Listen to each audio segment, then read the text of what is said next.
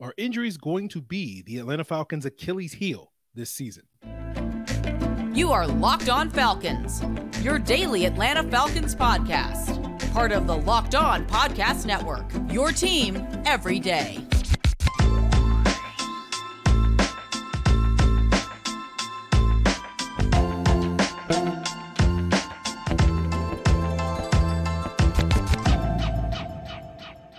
Welcome back to another illustrious episode of the Locked On Falcons podcast, your daily Atlanta Falcons podcast, part of Locked On Sports Atlanta, your team every day. Today's episode is brought to you by Game Time. Download the Game Time app, create an account, and use the code LOCKEDONNFL, and you'll get $20 off your first purchase. Last-minute tickets, lowest price, guaranteed. Guys, if you don't know me, I'm Aaron Freeman, your very humble host. Been covering the Falcons for many years, formerly at falcfans.com, RIP.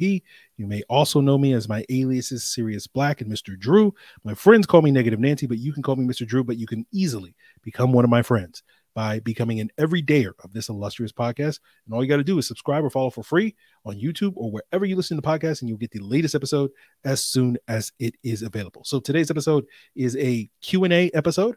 We'll be answering a variety of questions, talking about the Falcons' lack of depth on their offensive line, which will be a bigger conversation about the overall concerns about depth on this team. We'll talk about the wide receiver room. We'll talk about Julio Jones and where he stacks up all time. We'll talk about my musical taste, as well as we'll see if we get there, but hopefully we'll be able to get enough time to play a game where we sort of play start, bench, cut with Vic Beasley and Jalen Mayfield, among others. But we'll talk about the news where the Falcons filled their last two practice squad spots on Thursday. As expected, Josh Miles was brought back to the practice squad as an extra body at that swing tackle position. They also signed ex-Panthers wide receiver C.J. Saunders, formerly of Ohio State. And what's notable about Saunders is he was with the Falcons in their 2021 minicamp. He did not sign with the Falcons, of course, but did wind up signing later that summer with the Panthers. Did not make the team that year, but was on the practice squad. Did get two late games against the Bucks in that 2021 season. Then from what I understand, came back the next year, had a really good camp, almost made the team, but then got hurt and wound up spending another year on the practice squad. And obviously was just cut by the Panthers this past summer. And it's worth noting about Saunders is it seems like him and Isaiah Prince were both part of that 2018 Ohio State team. So either Urban Meyer's influence is, growing on this team, or maybe this is Dwayne Jones, the Falcons assistant director of college scouting. He formerly covered the Midwest when he was a scout with the Baltimore Ravens before joining the Falcons, and maybe he's just dusting off his old 2019 draft notes for these two guys, which is why they brought those guys in. So we'll see what happens with them. I know that J.J. Arcega, Whiteside Truthers are going through it right now with him not being brought back to the practice squad with C.J. Saunders. But let's get into our first question of today. It comes from Corey D in the Discord. He says, "Hey, Aaron, based on today's episode, our swing tackle situation is not great. Do you think there is a chance Matthew Bergeron could kick over to tackle if Matthews or McGarry were to get injured during the season? Our backup guards seem to be in a better spot to start the regular season than our current tackles." So in general, I'd be against the idea of asking Matthew Bergeron to move from left guard. I think you want to establish him as a left guard before you think about changing his positions. But I'm reminded a little bit of Andy Levitre way back in the day when he was with the Bills back in 2011. They had a game where he had to start left tackle, and like Bergeron, Levitre was a college left tackle before moving to guard in the NFL. And I remember him playing particularly well in that game going up against DeMarcus Ware.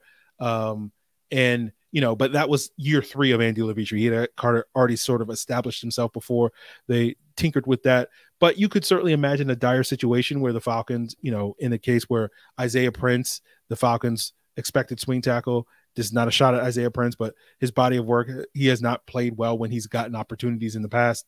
And so if that continues this year, should the situation arise, you could see a situation where the Falcons are so desperate to get their best 5 on the field that does not include Isaiah Prince, and that's maybe one of those interior guys, and that would push Bergeron. I think the specific scenario that I'm imagining, which is not one I want to spend time imagining, but it's less McGarry going down, it's more Matthews going down, just because we've lived in a world where Caleb McGarry was a little iffy and we've been able to still function.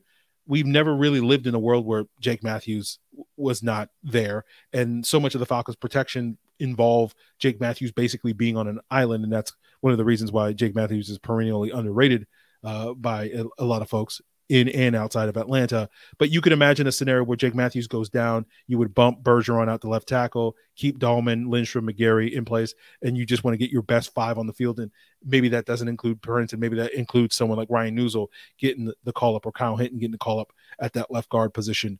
But this speaks to me an issue that you've heard me talk a lot about the last couple of weeks, concerns about our offensive line depth, but I think it speaks to a larger concern I have about this team.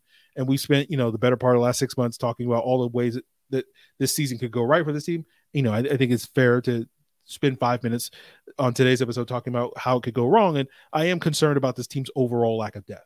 That in a lot of ways, this 2023 Falcons team feels a lot like the 2012 team, not necessarily in terms of what I think their potential to do in the season is. I'm not expecting this team to be a 1 seed, as optimistic as I am. But that team, that 2012 team, was very top heavy, right? They tended to rely on their top 10 to 12 players to play at a high level, and all those guys played at or near their peak levels in that season. And you saw that team be very successful, winning 13 games, being a 1 seed. But then you saw the flip side of that the following year, where they lost a couple of players on their offensive line. They lost John Abraham, and then several of those key top 10-ish players, Sean Weatherspoon, Asante Samuel, Julio Jones, Roddy White, were beat up the next year, and you saw a big drop-off. Now, that team dropped off to a 4-win total. I don't think the drop-off would be that substantial, right? Because in part, I think the 2012 team kind of overachieved and the 2013 team underachieved. Like, if you look at their expected win totals based off of point differential, that 2012 team probably was close to an 11-win team, and the 2013 team should have been a 6-win team. But still, that's a 5-point swing that isn't solely due to injuries, but injuries were a big part of it. And when I look at this year's team, similarly, I think they're kind of top heavy with, like, I would say 11 guys that we all kind of go into the season expecting to have big years and play at high levels. Those would be Bijan Robinson, Drake London, Kyle Pitts, Jake Matthews, Chris Lindstrom, Grady Jarrett, David Onyemata, Calais Campbell, Caden Ellis, Jesse Bates, AJ Terrell. And, a big question that we have for this year's team is, like, who will join those guys? Will that top 11 become top 15? And will some of the young players like a Desmond Ridder, Arnold Ebiketie, Richie Grant, Jeff Okudah, Troy Anderson, et cetera, jump into that group and be sort of proven reliable players? And if they do, then I think, we're well on our path to the Falcons, reaching their goals, which is making the playoffs, and we'll see after that point. But, we don't want to imagine this scenario, but I don't think it's that hard to imagine the scenario where, some of those unproven guys don't make that leap, as well as some of those more proven guys. I know Bijan's not proven yet at this point, but some of the guys that we're having a lot more confidence that they're going to be impact players for us, let's say that, they miss significant time and therefore aren't the impact players. And you see this Falcon team become a lot more ordinary in that circumstances and not reach their goals of being a playoff team. So I think that's a concern we have to have. And I think the way that you navigate those issues more often than not is you got to have some sort of bedrock that can sort of keep the team afloat, right? That foundation. And, I know it's not fair to always compare everything to the Chiefs, but they are the best team in the league for a reason. And sort of their bedrock and their foundation is obviously Patrick Mahomes. But we've even seen when Patrick Mahomes has missed time and Chad Henne has been inserted into the lineup, like that offense, again, not as good as it is with Patrick Mahomes, but still a very good offense that can keep that team going. And we'll see if that continues with Blaine Gabbert this season now that Henne's retired. But, I think the Falcons' bedrock, their sort of foundation is that run game. And you can imagine the scenarios talking specifically about the offensive line, where if injuries impact that unit, especially some of the better players on that offensive line, does that foundation, does that bedrock start to crumble a little bit?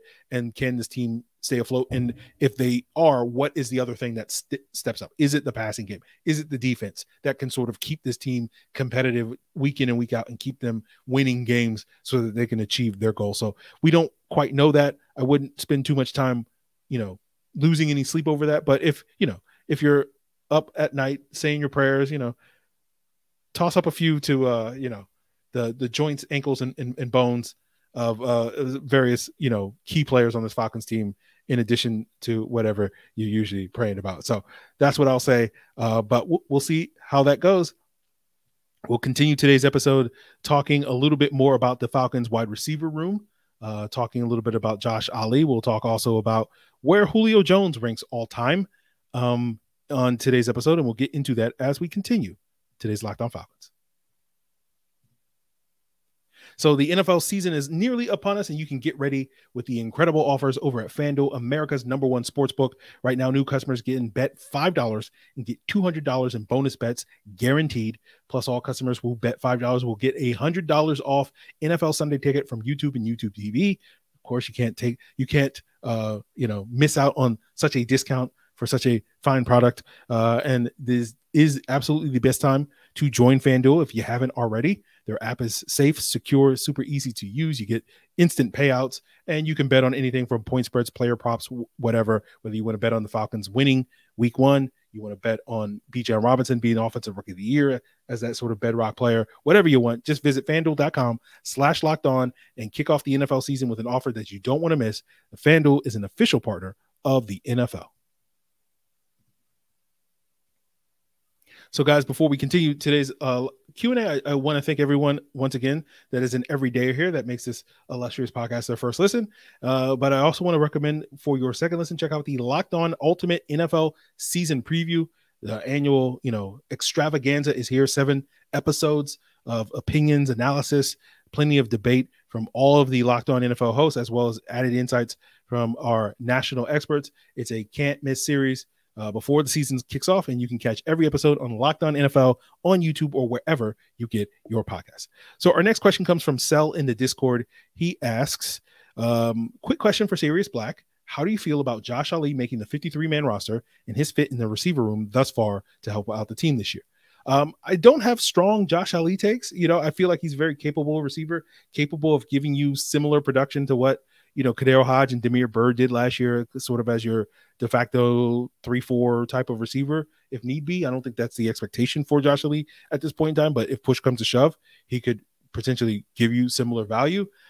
Generally how I know Arthur Smith doesn't believe in wide receiver 1 versus wide receiver 2, but the rest of the world does. But generally how I would stack wide receivers 1 versus 2, etc., is wide receiver 1 typically gets 8 to 12 targets a game. The number 2 gets 5 to 8 targets. And number 3 gets 3 to 5.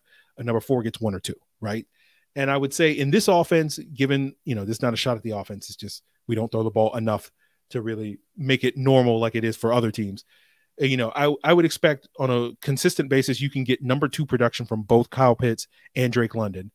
If anybody's going to give you number 1 production, it's probably going to be Drake London, just because I think he has that stronger rapport with Desmond Ridder at this point in time. We saw this in the preseason game against Cincinnati, where it's like it's 3rd and whatever. I'm going to Drake London. He's the guy that I trust to win. I think Mac Hollins can give you that solid number 3 production, 3 to 5 targets a game.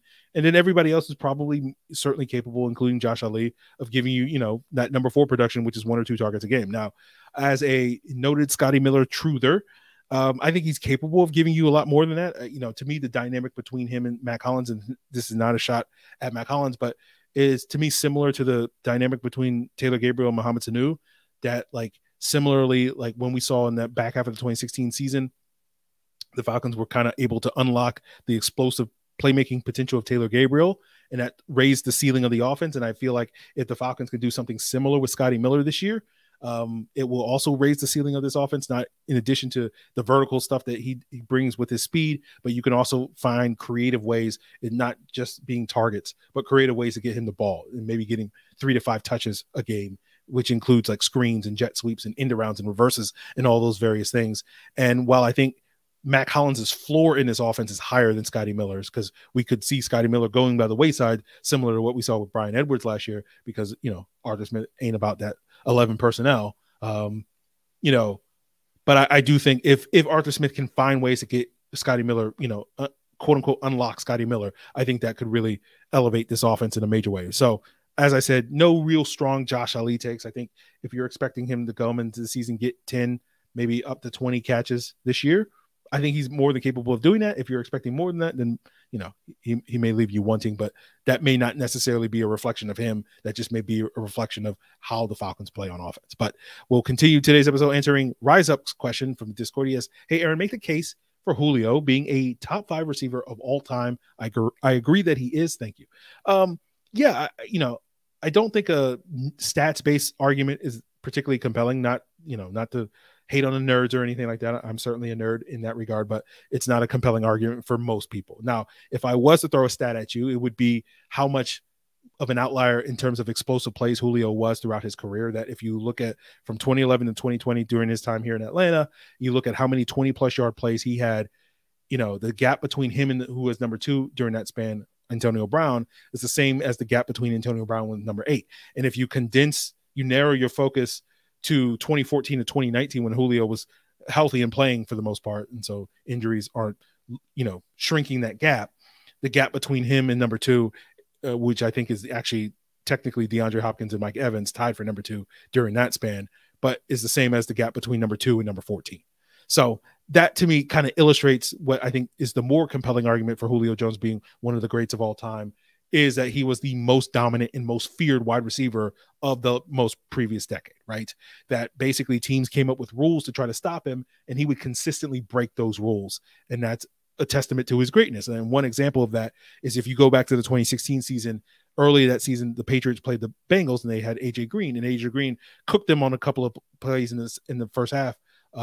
And then so basically the Patriots made a halftime adjustment and said, okay, none of our guys can single cover AJ Green. So what we're going to do is we're going to put our biggest, most physical corner on him, Eric Rowe. He's going to press him, but he's going to have safety help over the top so that we're going to bracket AJ Green the entire game. We're going to take him out of the game. And they were mostly effective of doing that. And they were able to roll in the second half of that game over the Patriots. And so when we got to the Super Bowl that year, they basically said, we're going to do that from the jump against Julio and hope we can stop him. And hope we can contain him, I guess you could say. You can't stop him. You can only hope to contain him. And they did, I guess, technically contain Julio because he only had 4 catches, but every single catch he had in that game was like basically an explosive play. And we saw him at the end of that game make the catch that should have won the Falcons game. Of course, it didn't. And so like that to me is what I mean when I say you put these rules out. Everything they put in their game plan was we got to stop that guy from beating us. And still Julio found a way to nearly beat the Patriots, even though he was being bracketed and doubled every single snap. And while my knowledge doesn't go back to like the primes of like Jerry Rice in the 80s, but at least going back to the last 30 years of being a football fan and seeing the primes of several other players, I don't know if any other player outside of maybe Randy Moss and Megatron would be put on that same level as these guys are going to break all the rules, right? Of being that sort of fearsome and dangerous receiver. And I know at least with Randy Moss, he's widely considered to be one of the top 2 to 3 wide receivers in the NFL. And I think Julio is just as deserving as being at least in the top 5 conversation. Whether you want to put him in the top 2 or 3 is up to you, but certainly in the top 5 up there. So that would be my case for why Julio is a top 5 wide receiver. But we will continue today's episode answering more listener questions, including getting into my musical taste, as well as playing an interesting game of start, bench, cut with Jalen Mayfield, Vic Beasley, and Peter Kahns. And we'll get into all of that as we continue today's Locked On Falcons. So buying tickets to your favorite events shouldn't be stressful. And with Game Time, it's the fastest and easiest way to buy tickets for all the sports, music, comedy, and theater near you. With killer deals on last-minute tickets and their best price guaranteed, you can stop stressing and start getting hyped for all the fun you're going to have. I love Game Time because you can, buy those last minute deals. Like I'm sitting here thinking about going to some Duke football games, given that I live in North Carolina, but I don't need to plan it out months in advance. I can just kind of wait and get those last minute deals. I can also get that seat view of what the event's going to look like from my seat. So if I want to sort of get that sort of fake all 22 view of watching Riley Leonard go through his progressions at the Duke football games, I can do that based off of the Game Times app, and they always will give you the best price guaranteed. If you find tickets in the same section and row for less, Game Time will credit you 110% the difference. So snag tickets without the stress by downloading Game Time, create an account, and use code LOCKEDONNFL for $20 off your first purchase. Terms apply. Again, create an account and redeem code LOCKEDONNFL for $20 off. Download Game Time today. Last minute tickets, lowest price guaranteed. So guys, once again, want to thank all my everydayers that submitted questions on today's episode. And if you're curious on how you can submit questions for future Q&As, of course, you can do so via Twitter at Locked On Falcons. You can send an email to lockedonfalcons@mail.com. You can leave a comment here on the Locked On Falcons YouTube channel, as well as hit me up in the Discord, as so many people did. The link in the description below. So our next question comes from DeMarco Helmstan on the Discord. He says, I feel like we only ever ask Aaron about football. So here's a more fun question. What kind of music do you listen to? So I think my music tastes are pretty basic. I listen to a lot of hip hop and R&B. If you go on my phone, you'll see a lot of Drake, Jay-Z, Nas, J. Cole, The Weeknd, Kendrick, Rihanna, Beyonce, old Kanye, not new Kanye, Outkast, Boyz II Men, T-Pain, Usher, Mary J. Blige, all that and more. You go old school, Stevie Wonder, Michael Jackson, Luther Vandross. If you go outside of that sort of hip hop, R&B, soul wheelhouse, I like Ariana Grande. As a 90s kid, I like Red Hot Chili Peppers, Linkin Park, Coldplay. I had a college roommate that bought a Best of Journey album, used to play that a bunch during my junior year. And so I'm weirdly into Journey as well. So you get a couple of drinks in me and catch me at 2 a.m. at a bar and it faithfully comes on the jukebox. I'm going to embarrass myself singing at the top of my lungs. I also, when I'm like writing or reading or studying or something like that, listening to music with words tends to trip me up. Like, I don't know, it confuses the language centers in my brain or something like that. So I tend to like to listen to music without words, so like soundtrack and trailer music. So you also find a lot of Hans Zimmer, Thomas Bergerson from Two Steps from Hell also on my phone. So, again, I think my music taste is probably pretty basic, but there it is. Our last question, or maybe we'll see if we can get through this quickly, but potentially comes from Bergantor on the Discord. He says, all right, Aaron, we commemorate the roster moves with a game of start one, bench one, cut one, Jalen Mayfield, Vic Beasley, Peter Kahns, and let's say it's based on the current roster. So I'm starting Vic Beasley. That's easy. Benching and cutting one, I'll probably bench Peter Kahns and cut Jalen Mayfield only because you threw in the caveat it's a current roster. I mean, Peter Kahns is just as bad a fit, I think, or a worse square peg in a round hole for our current scheme fit, because I'm assuming current roster means current scheme and all that stuff.